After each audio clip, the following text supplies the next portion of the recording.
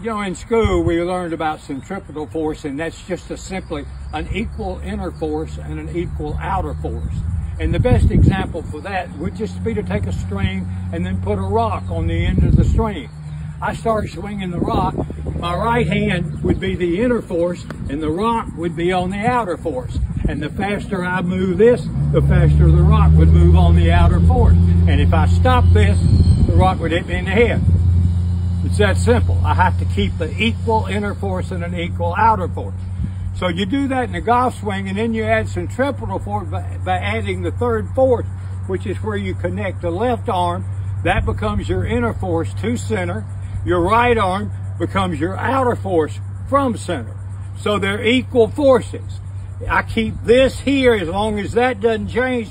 My right arm is always on the outer force to the finish. So if you take your hands and do a split hand grip, you can get a good feel of centripetal force by simply taking it back and swinging the club with your hands apart. If you swing the club with your hands apart, this is the inner force, your right arm is the outer force.